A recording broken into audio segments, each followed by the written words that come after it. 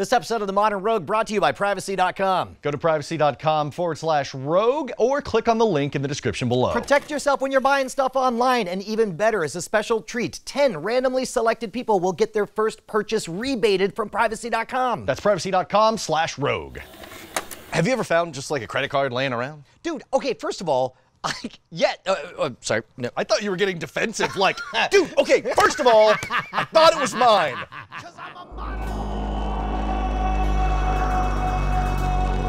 Credit card skimmers. If you were to put a dollar figure on it and guess how much credit card fraud happens globally per year, what would you say? I assume you mean fraudulent purchases, people stealing your credit card, punching it in? The whole thing. So it seems like, we're up to 7-8 billion people on the planet. It seems like 1 to 2 billion of them have credit cards. It seems like $5 a year is a reasonable number, so 5 billion. I'll say 5 billion. As of 2016, $26 billion. What? But it is a 12% increase from 2015. You know what? I bet that's the actual amount paid out, because I'm sure a bunch of people have tried insane fraudulent charges of $1,000 here or there that get declined. But you were saying something about like just little microtransactions. Yeah, okay, so here's what I've heard. And again, this is all hearsay, but think about it. There are online forums where you could buy banks of credit cards, and a lot of them, some of them are fresh and ripe, and others are old and stale, and you pretty much get what you pay for in these underground forums. The thinking is, if you get a bunch of fresh, ripe cards, the thing you don't want to do is make insane one-time transactions for $100 to $500, because in those cases, those guys are going to, they're going to spot it, and it's going to get shut down really quick. If you could set up kind of a long-term bleed where you take out a little bit for a monthly subscription to some faux thing. For example, the time I noticed a fraudulent transaction was for some kind of health acai berry, I don't know, some kind of vitamin thing. Am I even saying that right? Acai? Acai. I have no idea. Is it ACAI? Yeah, but it's that weird C with the S on it. C's shouldn't have S's on them. Okay, that's true. But my point is you keep them alive for a longer amount of time. Now, another version, if you buy a bank of bad credit cards, what you could do is you could actually mint your own version of the card. You actually create the magnetic strip with all the information on it that you bought. Then you go wear a fake mustache and look like a different person. Call yourself Ryan Rushwood. That's right. Go buy a TV at Best Buy, and then that's a good $500 payout. Yeah, and after that, it will probably get dinged. But if you're just using it to like buy coffee, maybe a meal at a restaurant or something like that, not all the time, but bit by bit, yep, that greatly lowers the chances that you're going to get caught, because people use their cards every day. Yeah. Well, and think about it. Of all the times you use your credit card, think about how often it's over the phone to somebody you're not seeing, that you just have to trust that they're only entering it in that one system, or to a waiter who takes it back and then comes back with the bill. There are people who are afraid to even enter their credit card information on any website because they perceive it as not secure. Keep in mind that if it's on a website, it's gonna, if you see that HTTPS, that S means it's encrypted and secure, which means, by the way, when you call someone on the phone and you give them your credit card, all they're doing is entering it into the internet. So if you're grandma and you're afraid of entering your credit card into the internet, then you're dumb. I'm sorry, grandma.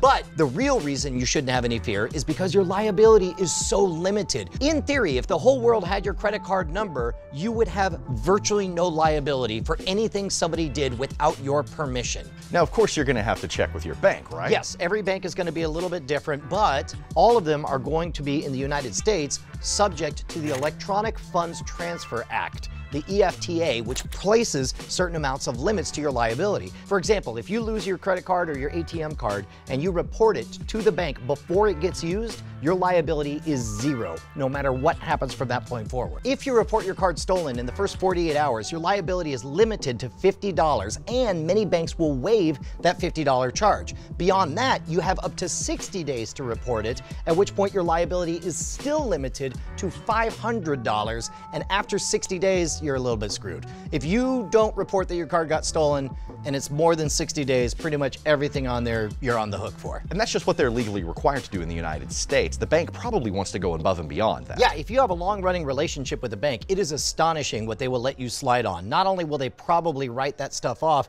but have you ever had a late fee?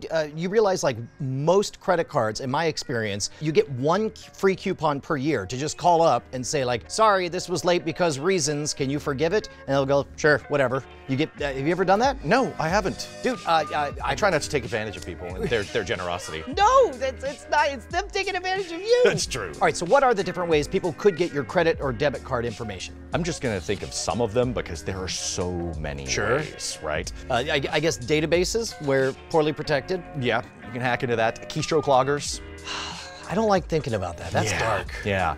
Skimmers, just the little devices that you put on an ATM or a gas pump or something like that. Now, we did a segment on this, on hacking the system, where we basically said it could be in any part of town, any situation that you're sticking your card in a thing. If it looks like there's a facade in front of it, if it looks like there's something that conceivably could be attached over the actual thing, try to kind of bang it around, see if it detaches. It might be just a straight up skimmer, right? They're really convincing and they literally take seconds to attach. I saw a video the other day of some guys in a convenience store. They walked up and when the clerk had his back turned, they attached it to the point of sale device. And the good ones will not only gather the credit card information, but they'll actually have buttons that go over the other ATM buttons. So you insert the card, it registers that, you punch in the number, it registers that. Now they have real life access to your credit card or debit card information. Yeah, and then there's RFID scanners and NFC scanners. People can just swipe the information from that without ever seeing the card. Okay, if I'm remembering correctly, RFID is basically a passive device that has to have something bounced off of it, but NFC, that's what you use on your phone, so that's actively powered, right? Yeah, there's even an app in the Google Play Store where you can get the card information by just tapping it to the back of your Android phone. Wow. Yeah.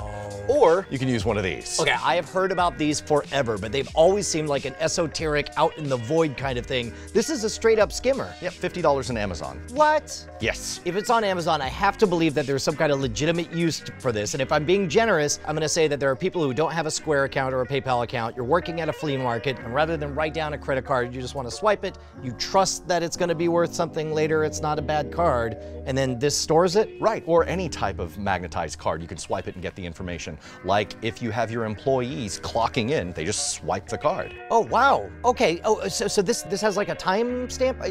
How does this work? How does this work? It's really easy. It just comes with the software, the device, and a USB cable. Give me your credit card. Really? Oh, you know what? I guess I can find out what information is on all my other magnetic cards. Yeah. Oh, sweet. Let me do my frequent Parker card. We're just gonna turn it on. Now everybody's gonna know Brian parks cars for a living. And I'm gonna swipe it, plug it in. Okay.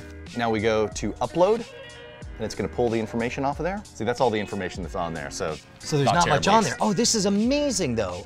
Okay, so apparently all that's on here is my frequent Parker number, and that's it. Okay, let's try, I'm gonna try my credit card. How many of these can it store?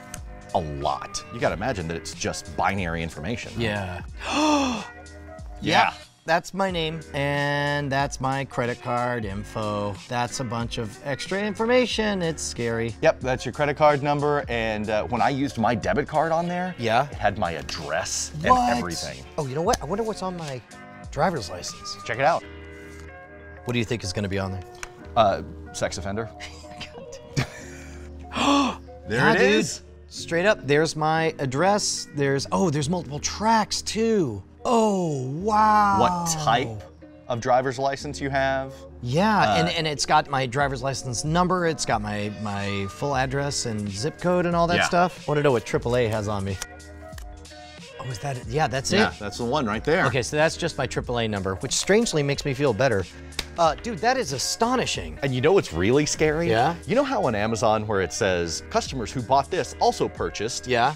It had that, an encoder, and a card cutter. It was the full fraud package. Oh my God. So you get one of these, you swipe it, and then you clone it, and then you take it out to a Best Buy, theoretically, and use it? It runs you about $340. So I guess the lesson here is twofold. Number one, be terrified. There's a million ways to get your credit card information, but also don't be terrified. Your liability is limited to virtually nothing. Like if you see, the moment you see a fraudulent charge, you just report it, and then you're off the hook. Oh, that's what you took away from it. I saw nothing but opportunity. We have to get the card maker now and then start being waiters. You wanna be waiters? We should do a segment on waiting. No. No, you didn't like it? Didn't go so well the last time. You didn't get a good seat? I didn't. So given everything we learned, are you nervous about using your credit card? Absolutely. I don't even want to remove it from my lead-lined, hermetically sealed wallet. See, I'm just worried about the hassle. It's like you read, you hear like, oh, so-and-so got hacked into. It's like, I shopped there once. Now I got to change credit cards and all that crap. I use it for everything, and it catches up to me like, oh, now I have to re-enter it into this. Now I have to re-enter it into this. Not anymore. Our new sponsors at privacy.com. First of all, we're gonna go to privacy.com/rogue and sign up. Here's the deal. They're like a VPN for credit cards. You get to decide exactly how much protection you want. You can create burner credit cards, one-time uses, and then when the stuff gets spent on them, the charges can either show up as what actually was bought to help you with your taxes or whatever, or let's say you're like, man, I'm going to the such and such store, and I don't want you to know I was at the such and such store. I go to the such and such store a lot, Brian. I get a lot of such and such. And so then it just shows up as a privacy.com purchase on there, so it keeps things discreet when discretion is warranted. So, like you said, it's like a burner phone, but for your credit card. Exactly. Let's say you're at a shady place and you're like, this is not a secure environment. So you can generate a new number specifically for that shady place to buy your such and such. Correct. And then when you find out that shady place that has such and such got compromised, you can say like, well, I know which one to delete. And it just generates an actual virtual credit card for you for whatever you need. That's right. And it's a total seamless experience from desktop, from browser to mobile. Their goal is to make everything as elegant and as simple as possible. And get this, a few lucky people will have their first purchase rebated by privacy.com. They're randomly selected, so you want to sign up and then you just buy something real expensive. You never know, you might get lucky. Okay, show me how it works. How complicated is it? Dude, it's so simple. First of all, we need credit because they're sponsoring us, so we're gonna go to privacy.com/rogue. That's ROGUE, and sign up for free. That looks easy enough. And then I'm gonna, right here on the show, give my credit card info. I love the fact that it says apprehensive, you're right to be. Install the Privacy Google Chrome extension. All right, well, this is making it even easier. Okay, so let's make a burner card. Yeah, go to the such and such store, gonna get some. And they actually call it a burner card. Yeah. Okay, what's something that I would be too embarrassed to have anyone know that I was buying? A Britney Spears album. Adult men's Sailor Moon costume. Yeah, but I don't need that. You know what? Let's go to AliExpress. All right, here we go. How did you know what this was exactly? Oh my God, let's do Kim Kardashian. Let's add lasers. I'm not judging, but I am curious. What's happening? I don't know. Now? I'm just gonna find the weirdest thing. Let's add cats. Okay, there it is. Sure. Yeah. What is this? 360-degree dart laser light experience. Now that just sounds like fun for the whole family, not just the cat. Gigantic head lettuce. I'm gonna order a gigantic head of lettuce. AliExpress, what don't you have? Is that actual lettuce or do you a picture of lettuce? It's seeds. It's seed packets. I grow a giant lettuce. I'm gonna type in North Korea. Oh boy. Oh, you wanna buy some North Korean money? That's kind of cool. It is kind of cool. Maybe a life-size cardboard cutout of Corey Feldman? Ollie-pop, K-pop, Korean, the Queen's back. I don't know what any of this means. How about something like kittens howling at the moon or something like that? Oh, there you go. Kitten, explosion, taco. Sure, yeah, those are... Aha! There it is! I approve, but you gotta get one for me too. All right, we're getting one for each of us. We gotta wear it. But use the burner card so that no one ever finds out. And we will wear it in our next privacy.com ad. There we go. See, I can do this with confidence now because I got a burner. Are you a medium? You're Medium. a medium. 2 mediums, please. Sure. Select payment. There we go. Look at this. Fill in the card number. Check out with privacy. Done. Yes. There we go. Use it. No problem. Yes, please. That's plenty. I could just do single use. Yeah. A true burner. And so questionable outlets will never have your actual information. That's right. That's right. Fantastic. Rushwood. Classic Ryan. It is. That's it. Confirm and pay. That's really simple. Now think about all the such and such stores you can go to. Oh man, I'm gonna buy so much such and such. I'm just saying. Under the cover of privacy.com. All right, so it's privacy.com/rogue. That's ROGUE. And don't forget that some lucky people are gonna have their very first purchase, maybe ours, maybe that one, will get rebated. And we'll kinda have wasted free it. Taco Cat shirts. Oh man, I'm so excited. This is gonna be great.